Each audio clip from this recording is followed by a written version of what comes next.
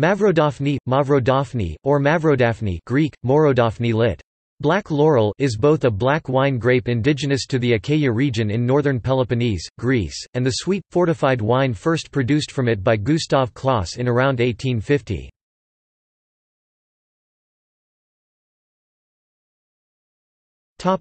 Winemaking. Mavrodafni is initially vinified in large vats exposed to the sun.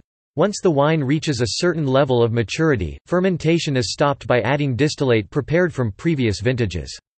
Then the Mavrodafni distillate and the wine, still containing residual sugar, is transferred to the underground cellars to complete its maturation. There it is educated by contact with older wine using the Solera method of serial blending.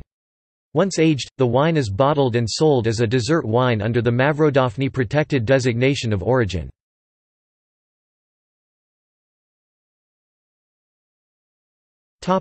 Wine. Mavrodafni is a dark, almost opaque wine with a dark purple reflected color and a purple-brown transmitted color. It presents aromas and flavors of caramel, chocolate, coffee, raisins and plums.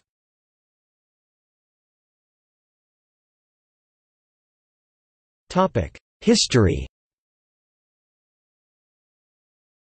Mavrodafni literally means, "black laurel".